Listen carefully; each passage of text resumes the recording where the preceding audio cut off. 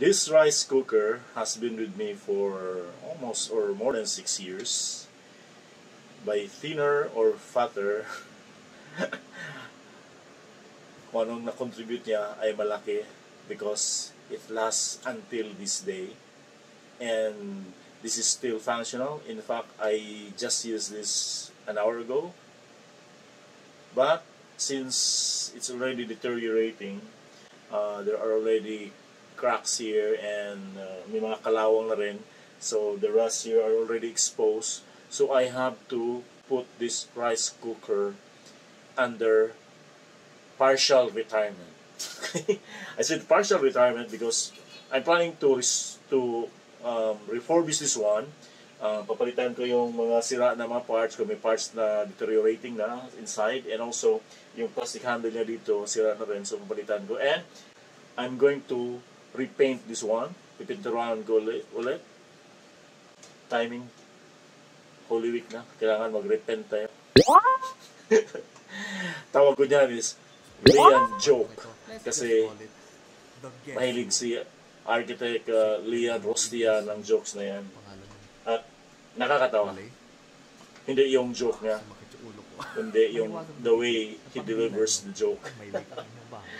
Flying peace, architect! The reason that I'm going to put this into partial retirement because may nabago akong napalit. And ito na siya.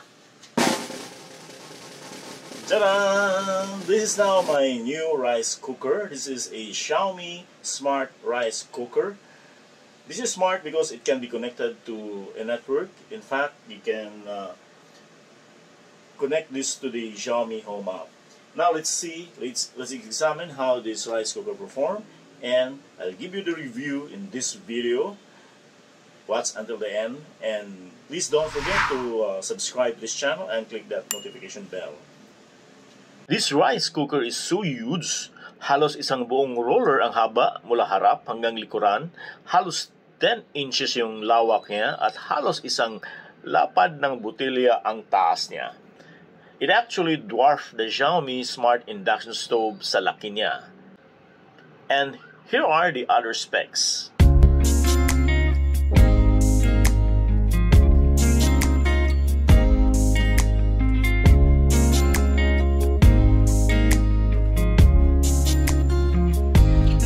The LED panel on top of the rice cooker or on the cover is actually protected by a plastic, so you have to peel from here. Then but before peeling that, if you haven't downloaded a Mi Home app, you may scan the QR code here so that you can download the app. If you had already this app, then we can proceed. So just check, there are markings here, but actually those markings are on the plastic, not on the cover of the rice cooker. Check please. So you see, you cannot see any characters there. Again, so that's the plastic actually. So there's no LED panel. That's one of the characteristics of Xiaomi products. Their induction stove is also like that. The display, if it's turned off, is subtle, or you cannot detect it unless the unit is turned on. So upon plugging this device, this appliance, to the AC outlet, the first thing we have to do is to connect this to the network, to the Wi-Fi network, and to the Xiaomi Home app. Then the Wi-Fi indicator is not in front, it's not on top of the cover, but it's at the rear portion of this rice cooker. It's here. So there's the sign. You can see there the Wi-Fi sign. So that's actually the indicator of the Wi-Fi connection. The Xiaomi pot is actually made of alloy material. It's a cast iron. It's coated, but it's so heavy. First time to carry a pot of a rice cooker that as heavy as this. If you compare this with aluminum pot, I think the difference is a little bigger, or it's quite bigger, because it really weighs. I think this is worth, I think, 1 kilo. So again, if you try to check the cover of the rice cooker, has only 3 buttons. You have the timer, the start button, and the select and cancel button. There's no other button here that we can see, and all of these 3 buttons are soft touch buttons. These are something like may emboss siya sa gitna para ma-feel natin na it's a push button. So inside this or under it is a micro switch para pag push natin mag-click siya. Okay, so I'm plugging now the rice cooker to the AC outlet.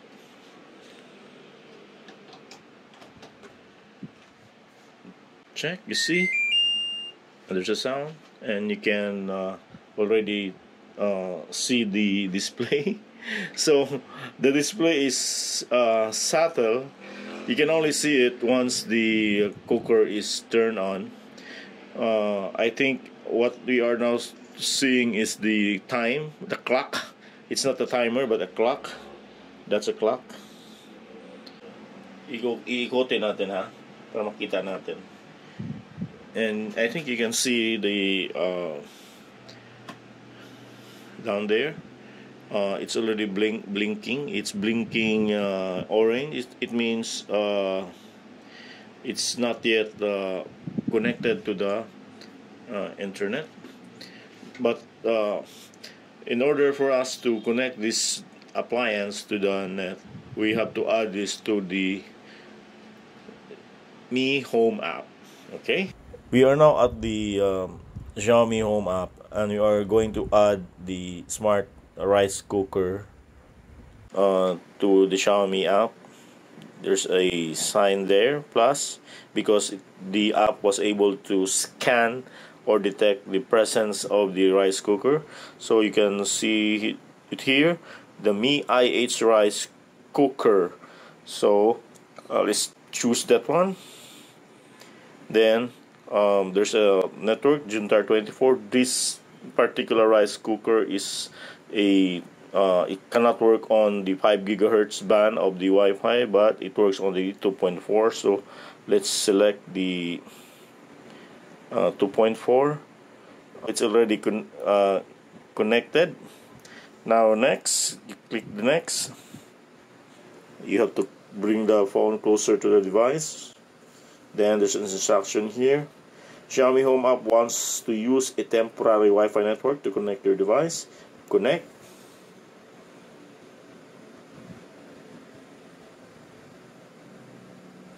So it's sending the message, and it's now connecting to the device to the network. Naka-blinking blue na ang rice cooker, at ngayon is naka-steady blue na. It means it is already connected to the network. But here on the app, hindi pa nakalagay. Okay, so connected na sa network, and it's initialized. It's already done. So I have to select a room kung saan siya. I just put it in the studio. Then the name is rice cooker. I can just change it later, and it's done.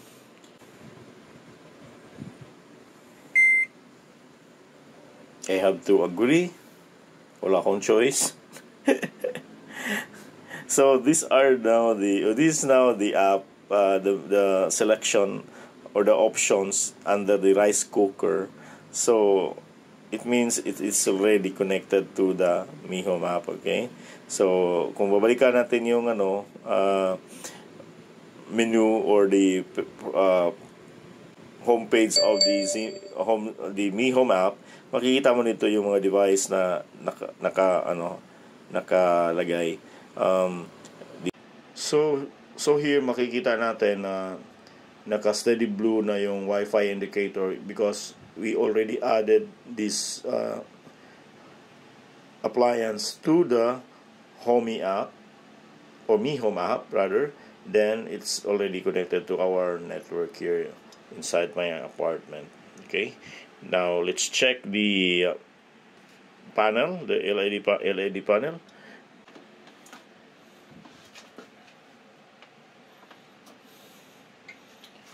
So makikita mo dyan, nakalagay 23:32. That means 11 o'clock ng gabi, 11:32 ng gabi. So the clock is synchronized with the app. Okay, so there's no way of turning this off or put this rice cooker on sleep or on hibernation like the smart induction, that you can put it on hibernation or sleep mode like this one. The smart rice cooker of Xiaomi has no option like that. So one option is to pull the plug out of the AC outlet, or I have to turn the switch off, or you can just keep this rice cooker plugged to the AC outlet and on standby mode, and just use the huge LED panel that shows the clock. That's the standard time. In fact, that's the Philippine standard time because this is synced to my network. So then makikita mo dito, meron siyang tinatawag na sensor. So this is the top sensor, and inside this lid meron pa siyang tinatawag na foam breaker.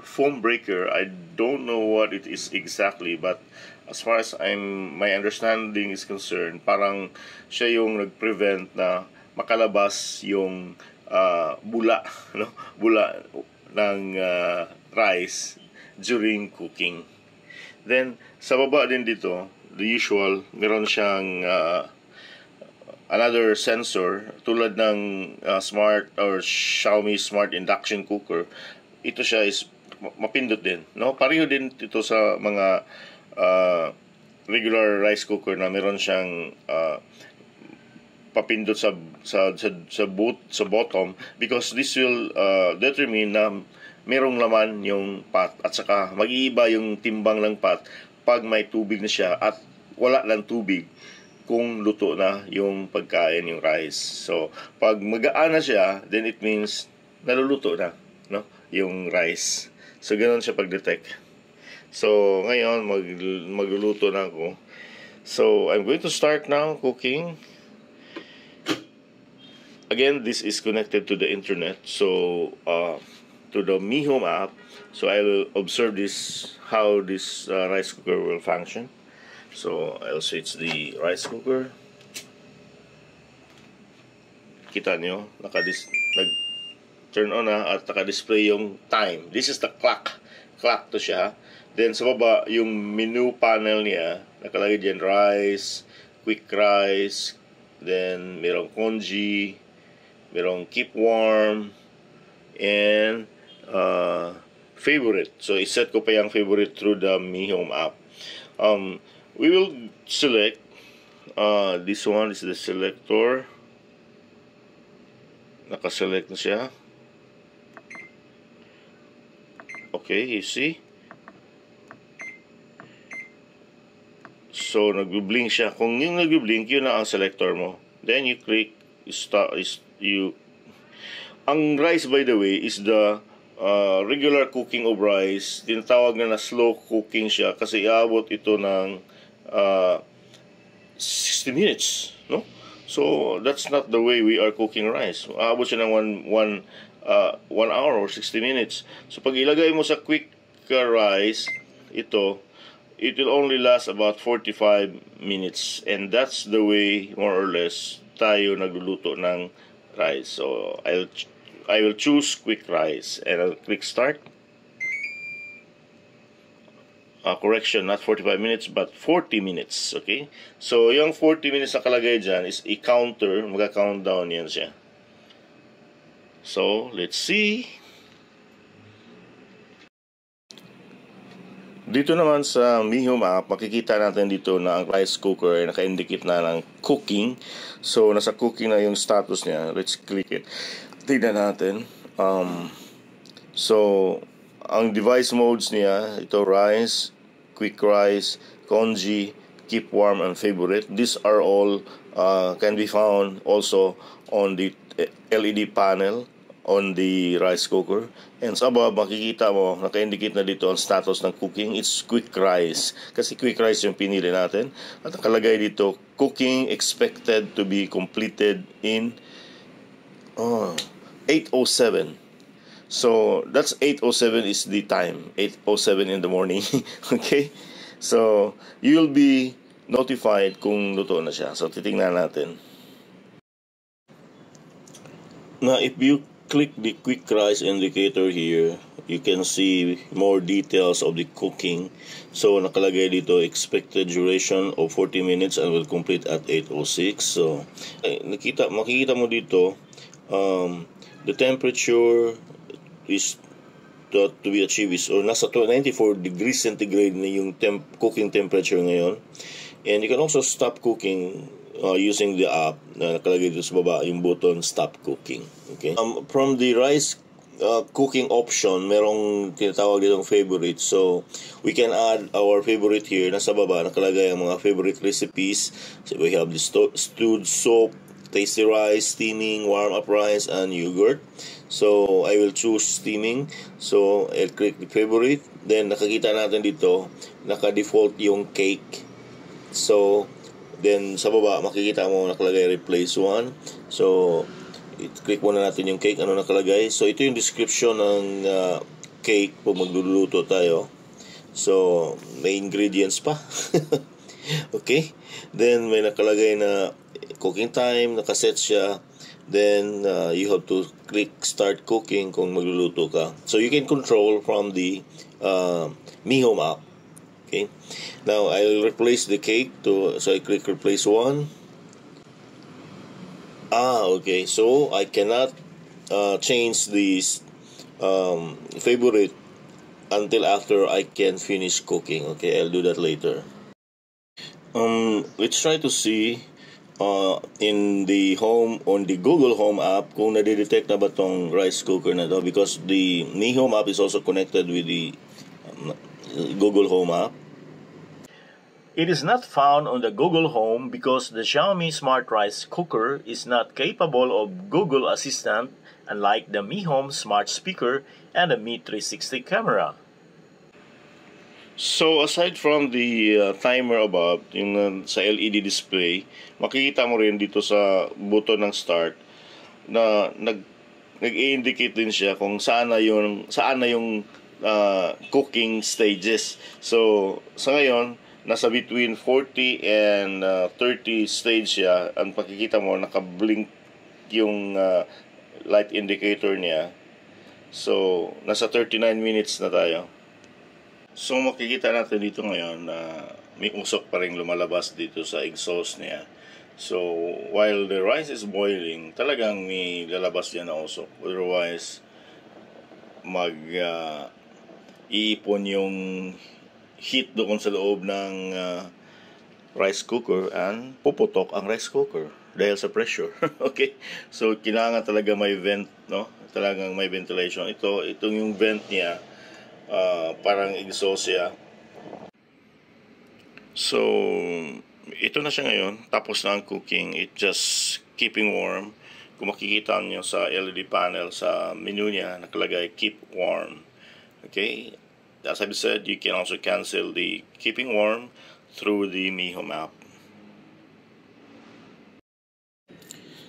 So kung makikita mo sa notification, nakalagay dito Xiaomi Home Cooking Completed Rice Cooker. So in-inform ka through the Mi Home app na luto na yung rice. So ito, tingnan natin rice cooking. Okay, so ang status niya ngayon is keeping warm. The temperature is too high, please be careful. So meron pa siyang warning, okay? Then you can also cancel keeping warm dito sa baba. You can press that also. So nasa 15 minutes na yung pag keeping warm ng rice sa loob. So I'll try to check kung pwede natin ipindutin yung cancel para ma-stop yung keeping warm. Okay, yun. So nag-stop siya. For the first time, bubuksan natin yung luto na rice natin. Medyo exciting to. Okay, so yun na. Tingnan natin kung anong itsura. Okay. Then gagamit tayo ng ating saddle. Dalawa siya actually ng saddle. Ito ang para sa rice saddle, manipis siya. At yung isa naman is para yun sa congee. Medyo malalim siya kasi masabaw yung congee. Okay. So, humok pa. Daghang pang tubig. So in short, hindi pa siya luto. Okay. Tingnan natin. Actually, I'm cooking brown rice. And normally, pag brown rice yung niluluto ko, my ratio is 1:3. Meaning, for every cup of rice, there's 3 cups of water. But, tingnan mo, may tubig ba? So, siguro, kailangan dito, 1:1 talaga. Although, ang rice niya is, mukhang luto na. May kaso lang, parang wala siya idea paano lutuin ang brown rice. So, mag-experiment tayo. Ang ibig sabihin ng Chinese characters na ito ay thick kettle. Makapal kasi siya. Okay, again, we are going to, for the second time, we're going to cook rice. I made several experiments to achieve my preferred taste of the brown rice. Okay, tapos siyang nag-warm ng about 25 minutes. So, 25 minutes yung keep warming niya. Tinapos ko para at least may idea tayo kung ano mangyayari. So, it's open now. Then again, remember, we are setting the cooking mode at rice instead of quick rice. So, rice is that 60 minutes. That's 1 hour plus we have 25 minutes of keep warming. So 1 hour and 25 minutes lahat. Ang tagal. Okay, ito na siya. Tingnan natin. Very soft.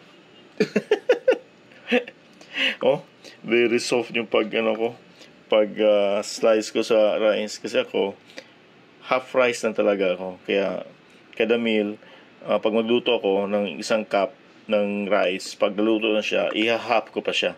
Kasi half rice na talaga ako. Ay, basa pa rin, no? You see?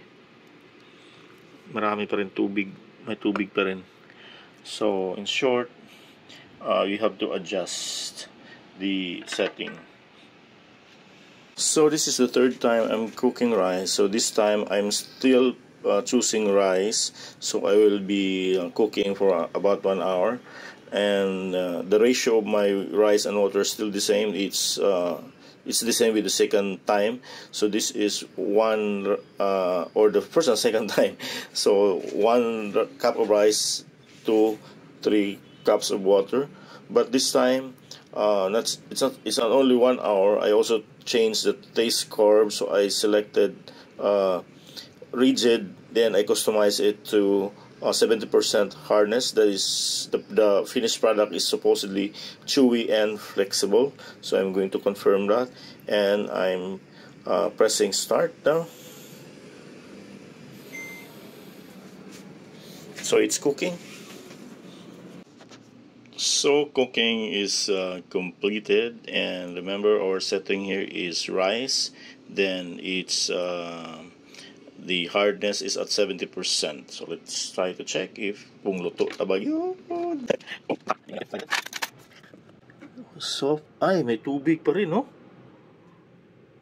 I therefore conclude I have to adjust the water. Next time, it should be 2 cups only instead of 3. Under the rice setting, you can see here that the taste curve, there's an option to set the kind of or the process of cooking. Mababasa mo rito yung taste curve, and there's a selection there: soft, moderate, and rigid. Okay, now under rigid, if you click that, you can read, you can see that it's being the rice is chewy and flexible. So dan yung finished product ng rice, chewy and flexible siya. So if you customize your setting, ang chewy and flexible is described as full, pleasant, and chewy rice grains. Then the hardness is 100%. So you can actually set that from 1% to 100%. Kung gusto mo ang soft and delicious, medyo floppy siya, and sweet, you can set that at 1%.